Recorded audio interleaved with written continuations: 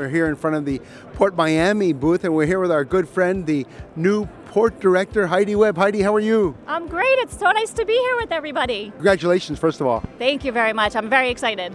What are the challenges that you think that you're going to face as a new Port Director at the Port of Miami?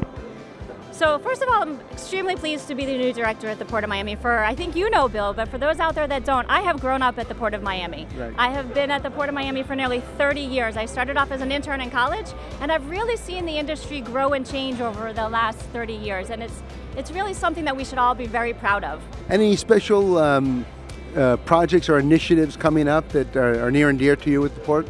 Absolutely. So we are, as you know, the cruise capital of the world. And we are going to continue those efforts in a smart, future-forward, resilient way.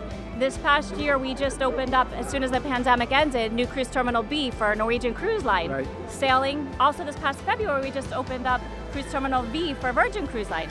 Capital development and resiliency is strong at the Port of Miami. We have an expansion for Carnival Cruise Lines going on right now at Cruise Terminal F. Just recently, the first shared terminal at the Port of Miami. The largest cruise terminal that I'm aware of in the country that's going to be able to home port 3 vessels simultaneously from 2 different cruise lines. What does it mean to the Port having cruise lines make major investments in these terminals at the Port? Yeah, that's a great question. It's huge, and it shows the partnership between a local community, the government, and the cruise lines. The fact that we can do this over pandemic and through pandemic just goes to show the strength of the industry and how we all believe that the industry is strong and it's coming back. These partnerships are amazing.